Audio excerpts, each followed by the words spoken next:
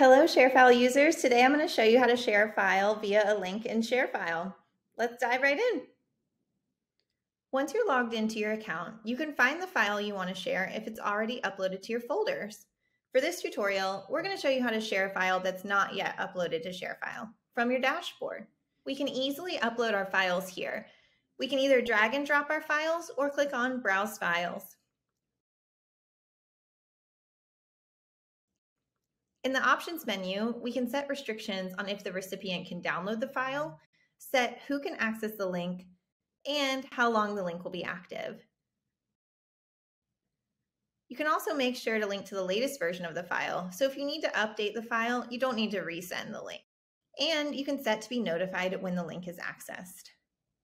And there we go. ShareFile generates a unique link directly to your file. You can paste the link into an email, messaging app, or even share it on your social media platforms. The recipient just needs to click on the link and they'll have access to the file. When you share a file via link, you can send it to anyone, anywhere, without worrying about file size limits or clogging up their inbox.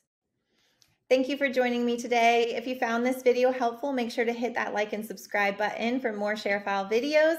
And until next time, happy sharing.